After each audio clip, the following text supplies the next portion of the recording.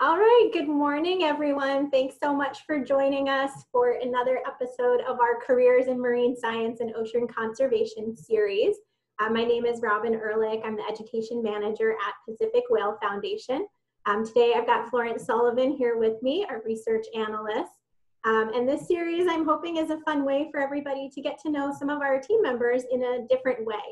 So we often get to meet team members and find out about what they currently do. But not so much the pathway that got them to where they are. And I know a lot of people that come in contact with Pacific Whale Foundation or PacWhale Eco Adventures are often inspired to work with us and wonder what it takes to get to a position like this. And a lot of our team members have these really interesting career journeys that got them to where they are. And so I hope this is interesting and inspiring for everybody to learn about. And we've all kind of started from some pretty unique career goals as children. And Florence certainly has a unique story. So I want to introduce Florence Sullivan and let her tell us a little bit about herself. All right. Hi, everyone. Thanks so much for joining us today.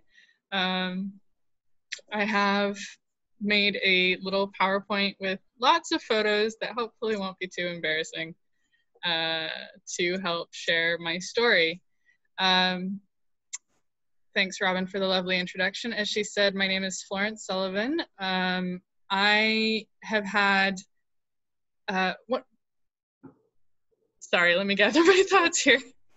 What's really cool about this series of webinars that Robin's put together is once you start talking to those of us in the field, you realize no one has had a straight path. No one knows exactly how they're going to get to where they're going, or, as you can see on this slide here, I've got a couple of different career fields that I sort of consider myself part of. I started as an oceanographer. I have spent time as a marine spatial ecologist. And let's break those big words down for a second. Marine means everything related to the ocean, right? Spatial is how things move through space. And ecology is the big puzzle of how the world goes together, right? So as a marine spatial ecologist, it means that I am interested in how animals move, particularly ocean animals, move through space and how they're related to the ocean at large, right? And now at the Pacific Whale Foundation, I'm currently the research analyst, and I spend a lot of my time processing data and working with the numbers that help us understand the puzzle of our world right now. So I didn't do this alone, and the animal who really got me started on this journey, and that everyone in my family agrees, is my research assistant, Sealy. Now, I was very clever, when I was a child, and his name is Sealy because he is a seal. So forgive me for my naming. But there we go. And Sealy is here with us today. So there you go. He's still around. Now, I want to give a shout out to my mom, who tracked down a bunch of photos of the early days of Sealy and Florence to help me tell this story. Thanks, Mom. So Sealy and I started when I was 2 days old. Sealy was a gift from a great aunt. And the earliest record in photos that we could find was at 6 months old. He was a lot fluffier then. And maybe for color a little?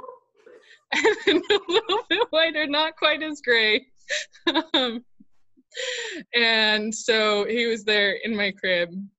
And he's starting to get a little shabbier by the time I turned 2 years old and my little brother arrives. And of course, my brother had to be introduced to Sealy immediately. And just to tell you how important this seal was, like, look, he's in my arms at a picnic.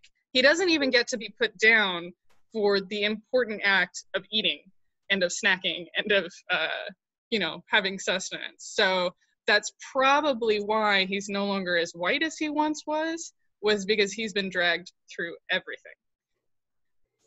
So fast forward till I'm 5 years old, I'm in preschool, this is the precious box. This is show and tell, where you were supposed to show the most precious thing to you, to all of your classmates, and to really share something special. So of course, the first thing in the box is Sealy, right? This is who I'm going to share with the group. So at this point, I think it's really astonishing how early on our passions can be established. And at this point, most of my children's books were showing me that seals and sea lions, they're at the circus, right? So I was like, all right, if I want to spend time and if I want to have a job with real seals, then I have to go to the circus, right? So that was the first career goal that I personally remember, was I want to spend time with seals, therefore I have to be in the circus. Very logical. Very logical, right? So turns out that's not the only place that seals exist. When I was in 4th grade, we saw a film in class that had these really cool people in red wetsuits that were going out in California and finding seals and sea lions that were entangled in fishing nets and cutting them free. And cutting them loose and rescuing them. And I thought, mind blown, that was the coolest possible job. And obviously the best way that I could spend the rest of my life, because not only would I be working with seals, I would be making their life better, right? Cool. So that was the first major career switch, from running away to the circus to working in marine mammal rescue. And that was 4th grade that you discovered that? That was 4th grade. Yeah, it was a film in class. You know, they rolled the big TV in, the VHS machine on the rolly stand, and they shut all the lights off. And, you know, probably most of my classmates fell asleep because it was warm and sunny, but there were seals on the screen. So I paid attention. Of course. Of course. So there we go. Real quick, I apologize. I always forget to mention something at the beginning, whether it's introducing myself or something else. I know I got that one this time, but I forgot to mention, for those of you joining us, if you have questions for Florence or Sealy, you can ask those whichever way you prefer. We've got the chat in here. We've got the Q&A for those that are with us live right now. And you can also raise your hand if you'd like to speak and actually ask a question to Florence or Sealy. So please keep that in mind, and we'll make sure we get to your questions as soon as we can. Sorry about that, Florence. That's perfectly fine. It just gives you more time to admire my extensive seal collection, right? So most of my family had cottoned on to the fact that I was quite obsessed with seals. And therefore, as many of you who have ever enjoyed a particular thing, maybe your family decided that you liked small figurines, maybe you liked dolls, maybe you liked dolphins. It turns out when you like a thing, your family tends to give you that thing as a present for every possible occasion, and it's the best. It's so great. So by the time I was 10 years old, I had written a couple of reports for my science fair and collected a bunch of seal figurines and really started to try and understand how cool were seals and find all the neat facts that I could about them. And my local library had this awesome thing where for a month, if you had a collection of something, you could display your collection at the library. Yeah, and it would rotate every month, and anyone from the community could say, I have a thing that I want to share, and I'm going to put it up. So this is my collection of seals with my little 4th or 5th grade science report about seals hanging at my local library. Amazing. Yeah. So at this point, well established, I'm obsessed with seals, and I want to work in seal rescue and rehabilitation. Okay. So I figured I have to know what to do, right? And I come from Seattle, and Seattle has a world-class aquarium at Pier 59, and they have a really great teen volunteer program. So I was so excited about this program, and I bugged them so much that normally you're not allowed to go in until to participate until you're 16 years old, right? Now, my birthday's in May, and I managed to argue my way in by saying, hey, I am a sophomore in high school. I should be allowed to join even if I'm not 16 yet, because your training is in December, and I don't want to have to wait until next year, December, to be able to start volunteering. I am too excited. So I argued my way in, and I spent the next 4 years. The minimum for the program is coming in twice a month for a 4-hour shift, I believe. They may have changed that. I spent most weekends at the aquarium for as long as I possibly could. And that was a really cool program because it taught me how to be confident in speaking to the public. It taught me how to say, I don't know, and be okay with not knowing when the public has a question for me, right? This is the basis of research. It's figuring out what you don't know and being willing to go find the answer. That's a really great point. It is a good point. So recognizing that when someone asks you a question that you don't know, you don't need to make up an answer to sound smarter. You can say, I don't know. Let's go find out together. And that's how great things start, right? Amazing that you learned that in high school. It takes a lot of people a long time to learn that. Yeah, it's a really great program. They do a lot of mentorship, and you get to hang out with all of the fishes and the marine mammals and really cool people all the time. They have a beach naturalist program in the summertime where you can go down to the low tide and interact with people who are just walking the beach and teach them about the organisms that they're going to find on the beach. And that was a really formative part of my high school experience. How did you find out about that? Was that just because you had visited the aquarium before, obviously? I had visited the aquarium before, yes. But also there was a volunteer fair at my high school. We all had volunteer projects that we had to complete as a service requirement. And so I think I sort of knew that you could be a volunteer at the aquarium. I'm not sure that I knew that as a teen I could do that until they had a table at the volunteer fair at my high school. So, okay. Yeah. So that was a big part of high school. And then I graduated and went to college and got to live my dream. The summer after my freshman year at college, my grandmother, we were going to visit her for the summer. And she said, I found a thing for you to do while you're visiting me this summer. There's a seal rehabilitation clinic not far.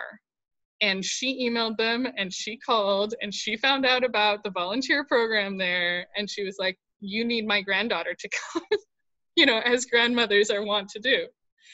And it was the best thing. So here on the screen on the left side here, this is Sipi and this is Kai. These are two of the rescued baby harbor seals that I got to help nurse back to health.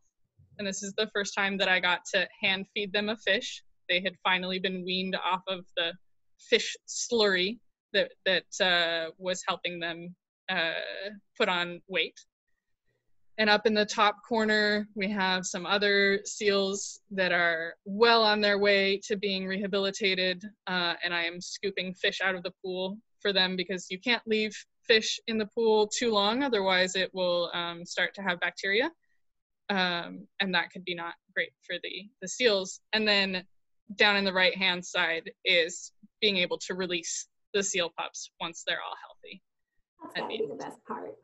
So I spent 2.5 months at the Zeehonde Creche in the Netherlands helping to rehabilitate seals. And it was a dream come true. I met some fabulous people. I learned a lot of things. But I also learned that it turns out rescuing seals means cleaning a lot of poop. And 3/4 of the job was sanitizing and cleaning the rooms and doing lots and lots of laundry. The stuff no one tells you about. The stuff no one tells you about. And I had already started going to college, and it became evident to me that I loved seals, but I wasn't fond of the idea of doing laundry and cleaning poop for the rest of my life. That the program I was in was not a veterinary program, which would be the other way of getting in, and doing more with the seals that had more to do with caring and less to do with cleaning up all the poop. So I was a little bit lost, you know? I had to completely rethink what I wanted to do once I realized that this was not my career path anymore. And I had to reinvent myself. So what did I do? I threw myself into my undergraduate program at the University of Washington in Seattle. I was in the oceanography program. And I went out to sea. Right? Now, oceanography is the study of the ocean. And to get started here, you have to know the biology, the geology, the physics, the chemistry, and you have to take calculus and do a bunch of math. The other things that they don't always tell you, right? The other things that they don't always tell you before they even let you take the classes about how all of those things work in the ocean. Right? So it's a very science-heavy degree. And in high school, I had taken as many science classes as I could because I knew that that was going to be important. But this rammed it home even further, right? So I dove into the science, and as soon as I got out on the boats, I was like, this is amazing, because I'm out in the ocean, and I'm starting to understand the place that the seals live and all of the things that go into their environment, right? So while I was at the University of Washington, I sailed primarily in the Puget Sound and in this area of the North Pacific Ocean aboard the Thomas G. Thompson, which is this beautiful 300-foot vessel right here. And my senior thesis project actually was the first time that I came to Hawaii, the first and only time before this job. Down here, we came and sailed around the main Hawaiian Islands and took a bunch of water samples, and I looked at, get this, the viruses and bacteria in ocean water. And I was interested in the ratio of how many viruses there are compared to how many bacteria as you go down in the water column deeper and deeper and deeper, right? Now, there's less of them, long story short. People might want to know, although if you think about what that means for not so deep where we are. Yeah, it's okay. Most of these viruses are very, very small and not going to mess with our systems. But what was really neat was, because we were in Hawaii, we had the chance to sample in a hydrothermal vent plume. So at the Loihi volcano, which is going to be the newest Hawaiian island in volcanic time, once it finally breaks the surface, there's a lot more bacteria and a lot more viruses down there where there's warm water than there are other places that are deeper in the ocean, which was pretty cool to find out. Come a long way from seals. A long way from seals, right? I went all the way back to the beginning of the food chain, is the way I like to think about it. Right? Yeah. So after university, I ended up getting a job with NOAA, which is the National Oceanic and Atmospheric Administration, in Juneau, Alaska, continuing this oceanographic journey. And I spent time taking water samples in the Bering Sea, which is circled on this map, because we were looking at the conditions that the salmon and the pollock and the Pacific cod were growing up in the Bering Sea. Because if you know what temperature the water is, how much food, so how much chlorophyll A, how much primary production there is happening in the water right there, how much oxygen there is in the water, and how big the fish are when they're babies, so age 0, having just been born that year, and how healthy they are. You can plug all that information into forecasting models and have an idea of how many fish are going to survive and be adults and be healthy 3 or 5 years in the future, and start to get an idea of how many fish it will be safe to take out of the ocean for us to all eat. Right, and this is part of the work that makes the Alaskan fisheries so sustainable. So I was a very tiny cog in a very large machine, but it was still pretty cool because it meant I got to spend 3 summers in the Bering Sea on board the Oscar Dyson, which is the ship that is in this picture here. Very cool. So that was all really awesome, but you may be asking yourself, well, where was Seeley during all of this? Oh, wait, first some photos of what it means to do oceanography. I know one of the people in one of your pictures. No way. Lindsay. Lindsay, you know Lindsay. That's fabulous. We'll talk about that later. Okay. Yeah, so on the left-hand side here, this is what we call a Niskin rosette. These big, long gray tubes are 10-liter water bottles, essentially, that we can close at different depths in the water column to grab water from different parts of the water column to test for, again, the temperature, the oxygen, the chlorophyll, various other metrics that we are interested in as oceanographers. This machine on the right-hand side is a filtration setup so that we can gather all of the tiny little particulate matter that is the phytoplankton and the zooplankton, all the growing things that form the base of the food web are onto these little filters so that we can measure how much of it there is.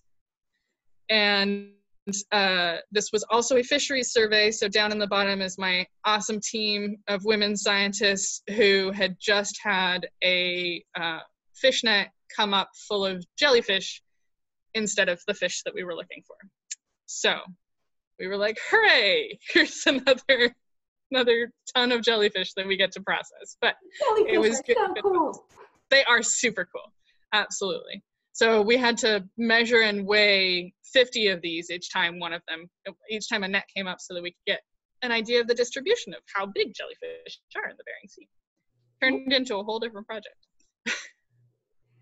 So, all right, now you're wondering where was Seeley? Seeley was here the entire time. Okay, this is one of the times that we did catch fish and Seeley was very excited for a snack to happen while we measured and took scale samples and took the otoliths, which is the ear bone of the fish, to see how old they were, and all sorts of other things, right?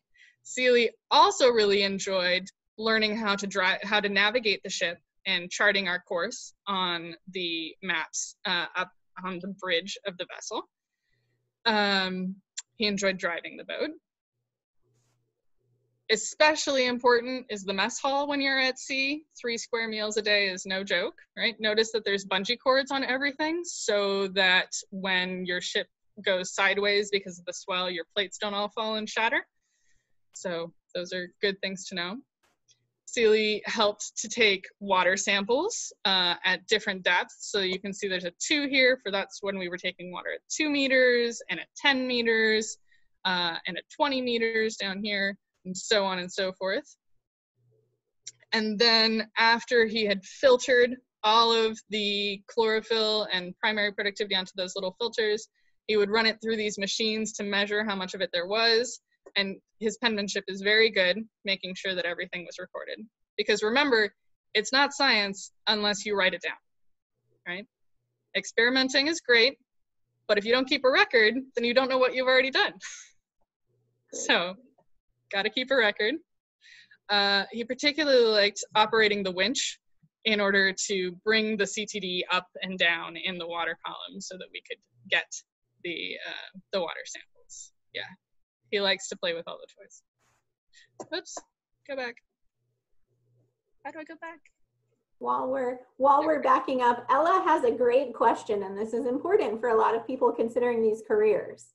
You Yes. mentioned all the seal poop that no one told you about working with seals. So if she wants to work with whales, is she gonna have to pick up whale poop? Well, some people do, and it's actually really cool.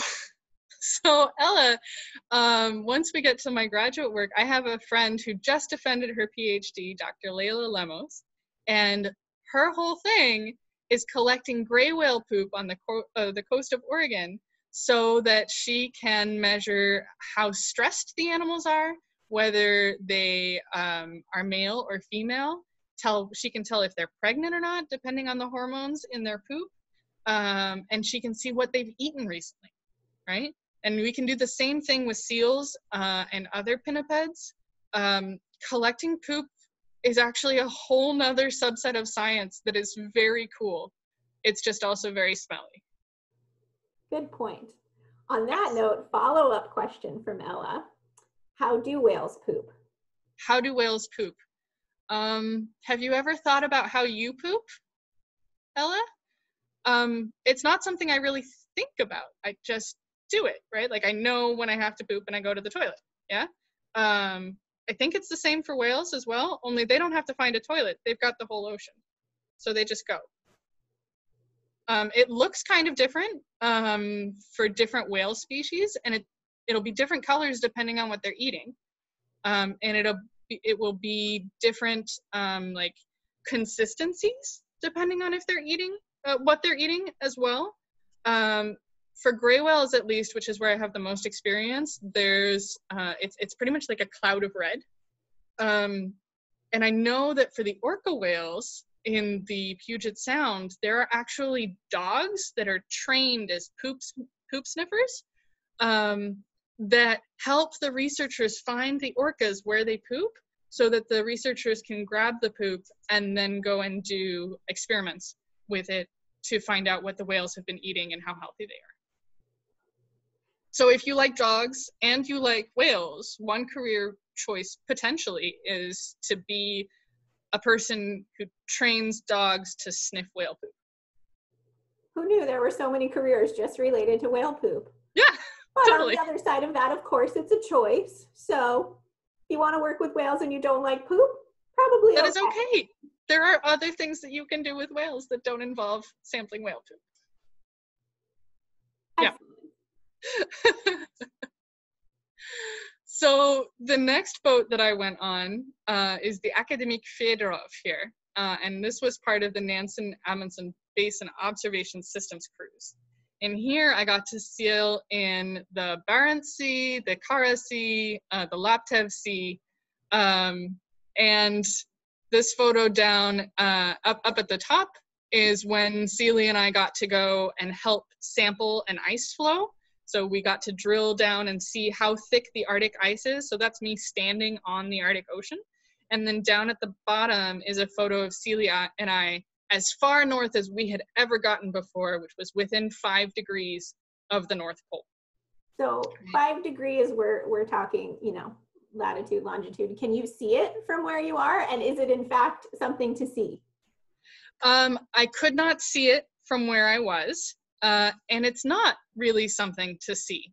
I believe they sometimes try and plant a flag, but because the ice moves, then the flag also moves, right? Even though the North Pole doesn't so much. Although if you get into real science, you'll know why I'm wrong when I'm saying that. That'll be a debate for another time. But yeah, that's a debate for another issue, and I'm aware of it. North Pole. So this project was to, again, measure the oceanography of these different basins in the Arctic Ocean and to look at how currents were moving through the area and looking particularly at sea ice.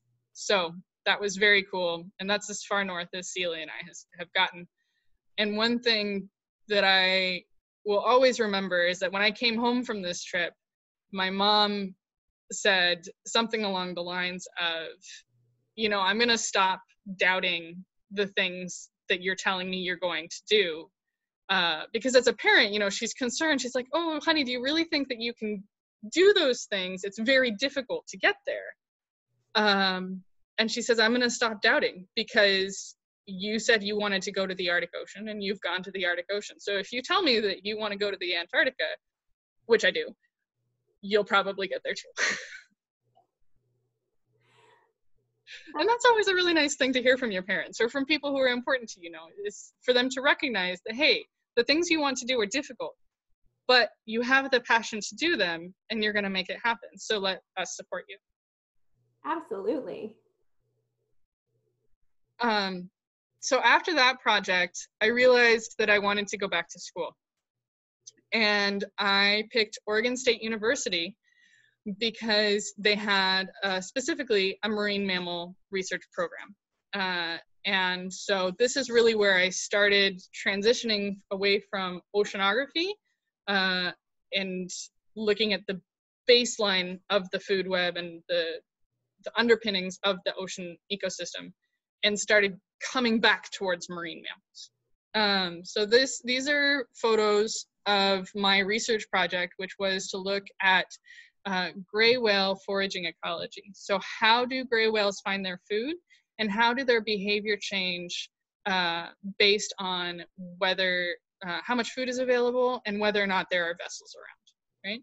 So the main tool that we were using is here on the yellow tripod in the upper right-hand corner. This is called a theodolite, and it measures angles, and it's a tool that you often hear marine mammal folks talk about. Funny thing is, it's actually an architecture tool. It was developed, you see it on the side of the highway sometimes, or at construction sites, because it measures angles, and architects use it to make sure that the road is going straight, right? And marine mammal folks have totally co-opted it and changed how it's used to fit the questions that we're asking, right? So if you know exactly where you are, it uses the Pythagorean theorem to draw a straight line down to where the ocean is, and then it uses the angle of the telescope to use the angle or side angle side property to measure the hypotenuse. So it all comes down to triangles and geometry and things you haven't thought about since high school. And it can measure exactly where the whale is, or it can make a point in space using the laptop that does all the nice math for us. The poor researchers back before laptops had to do all the calculations by hand, right? Now I just give the signal to the laptop and it does the math for me, which is great. But so if I make a point, a fix, a location, every single time that the whale comes to the surface, then all of a sudden I can create track lines, maps of where the whale has been, how much time it took to get from point A to point B, and how it got there, right? So here's a map of the study area that was shown. This is on the southern coast of Oregon. The yellow star is where our theodolite setup was, as well as my other interns who were taking photos and tracking with just binoculars. The green dots are the kelp patches, and all of the black dots are where the whales were coming to the surface, right? So this is all the whales for the entire summer season of 2016. So this wasn't all happening at once, because that would be mad, right? But notice how this one right here, it's pretty much a straight line. And there you can see some patterns that there's kind of like a highway developing of the whales coming very close along the shoreline and really sticking to those kelp patches. And that is exactly what we found. That in order for a whale to start foraging, so start eating, there had to be a certain density, a certain amount of food available, and be in the general area. And then to find the specific little patches of food that it was going to eat, the whales really used the kelp patches, and they would go right from one kelp patch to another, and they wouldn't spend very much time at all in between the kelp patches. Yeah. So that was really neat to find out. And then also we found out that if there were boats around, if there was food, the food was more important. But if the whale hadn't found food yet, then it would keep traveling, keep searching if there were boats in the area. because at that point, if it didn't already have food, then it wasn't worth the extra stress to be looking for food while it was around boats. Interesting. Yeah, so that was my my thesis work, basically. And come on, next slide. I had a bunch of interns who helped me with that, and we measured the amount of food available with a GoPro and a plankton net and an awesome research kayak because we were very close to shore. And so that was pretty neat to be able to kayak for work and for school. Definitely. Before we get too far from the data that you just showed, and I don't know if you want to put it back, Shelby has a question. Yeah. She said it looks like a couple whales did their own thing. What might those outliers be about? So those lines you pointed out that goes. These ones here? Yeah, absolutely. So that could have been due to, so what's not shown on the map is that there's another area down here below. You can sort of start to see some whales coming down here. It was past the point where our theodolite could measure, but we know that there was some areas down here. So the whales could have started heading for one thing and then changed their mind. Also, it could be due to the tide or what was available on that day, because all these black dots span about 2.5 months. And so this is all one whale. This is definitely all one whale.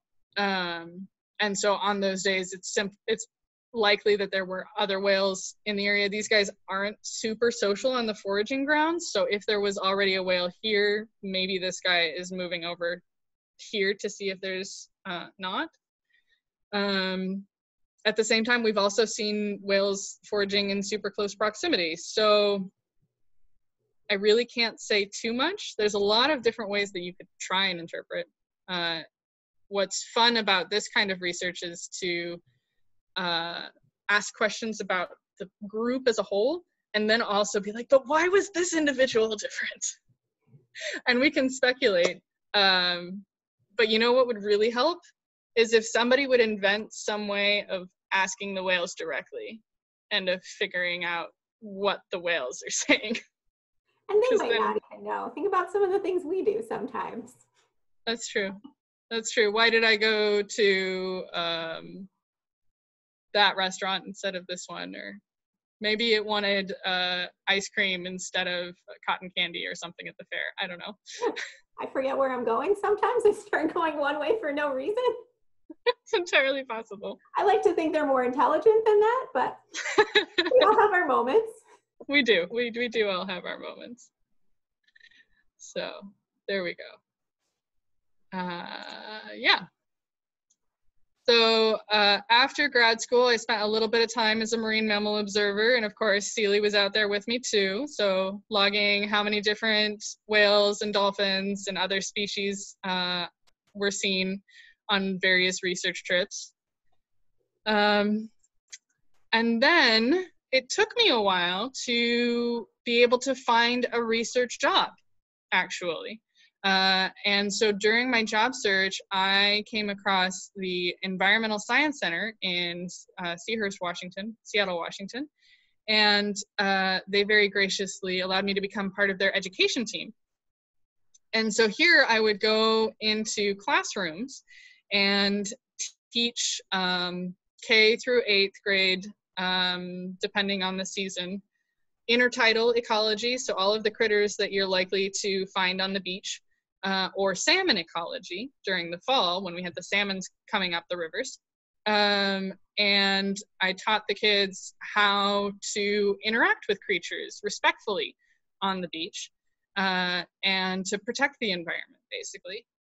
And then we would take them out onto the beach and let them explore and see what there was to see. And it was really cool because we particularly served a portion of the community that, even though they live very close to the Puget Sound, may never have come to the beach because of transportation issues, or because their families don't really know that it's okay, or whatnot. So for a lot of these kids, it was the first time they'd ever seen these creatures or experienced the beach. And that was really, really exciting. And a whole other part of science, which is bringing the love that we have for these creatures and sharing that love and sharing the knowledge with others, so that more people care and more people do their part to conserve, basically. Absolutely. And so this is where I was working when I submitted my application and went through the interviews and got hired as the research analyst for the Pacific Whale Foundation, which is where I am now, and having quite a lot of fun. And yes, I did take a first day of work picture with Seeley with a Hawaiian flower because I was so excited. As you should. As I should. So this is where we are now. That's how Seeley has really influenced the entire trajectory of my life from day 2 of my existence.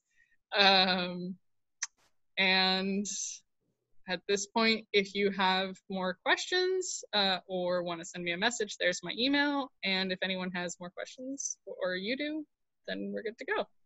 I definitely do. We can also see if any of our attendees do as well that are live, and anyone that's not live can email Florence anytime with questions.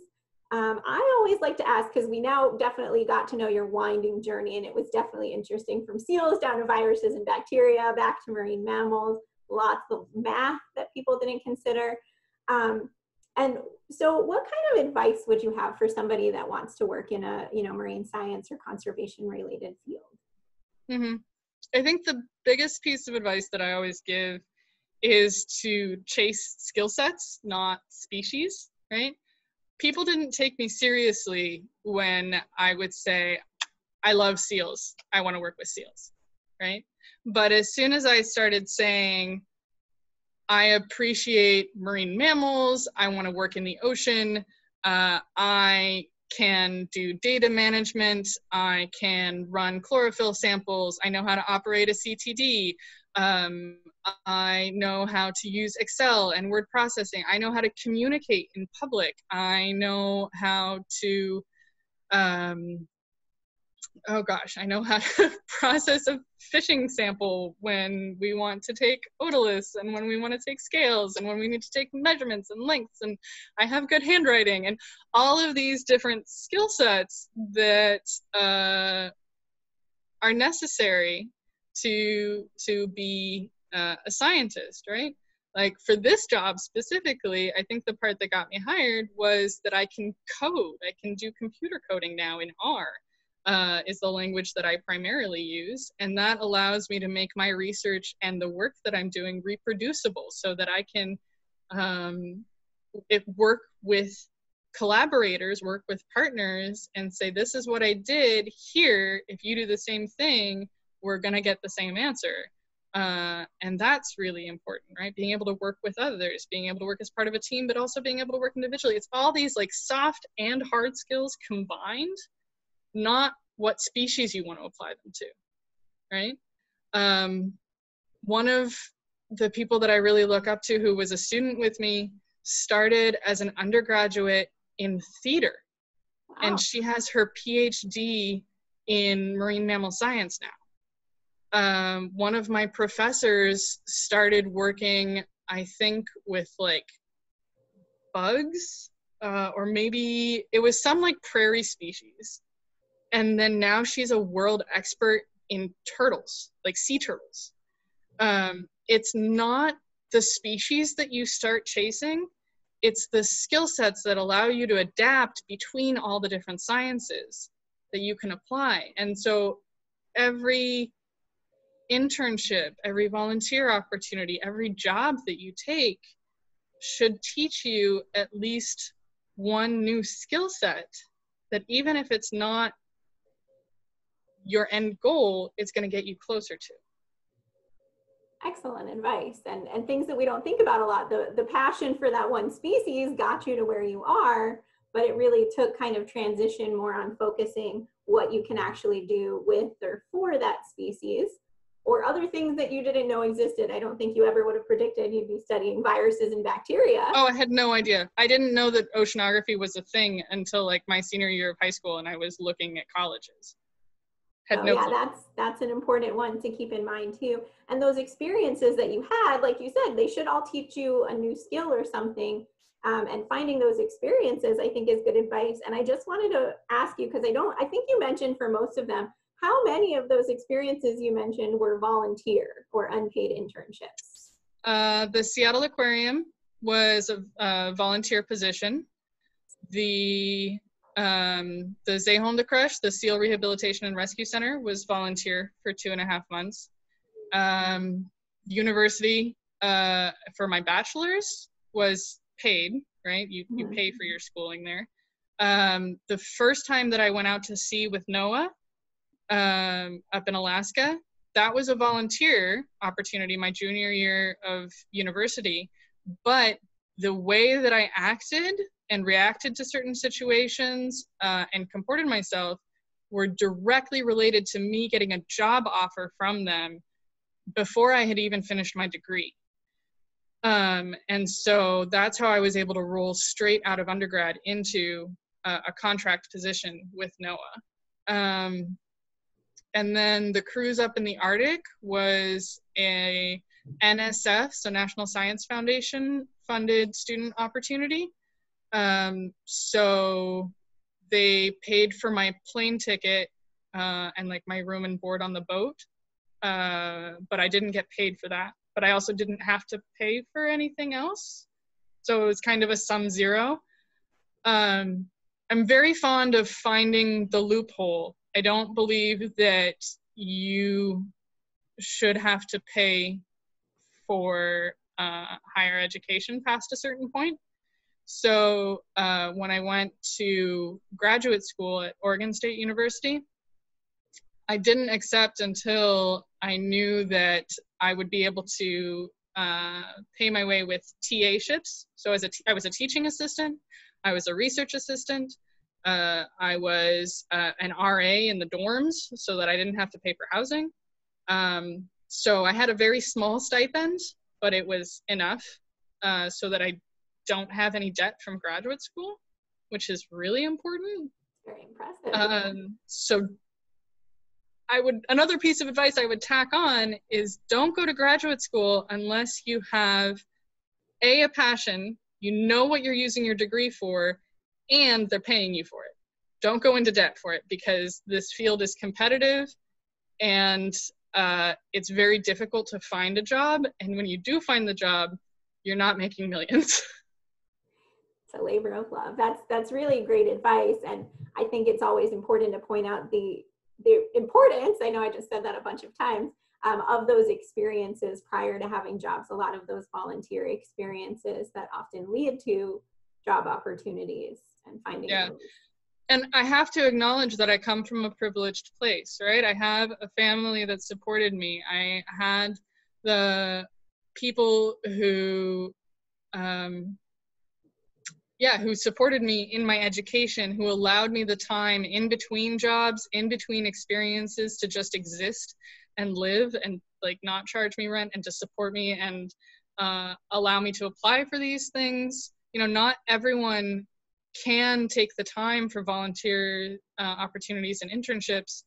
But I guess don't lose hope if that's your story. Right? Every single experience that you have can be turned into a skill set. You just sometimes have to be creative about it. Absolutely. Excellent advice, Florence. Thank you so much. I don't think I see any other questions from anybody else here. So I guess we'll start to wrap up. Again, if you have any questions, you can send them in real quick if you're live with us. If not, you can email those to Florence anytime. Her email is right here on the screen for you. Conveniently, it's her first name and last name at pacificwhale.org. So with that, I want to thank you so much for joining us today to get to know Florence and her career journey. We do have other career series interviews and other webinars you can find at pacificwhale.org/events. Mahalo for joining us. Aloha. Thank you, everyone.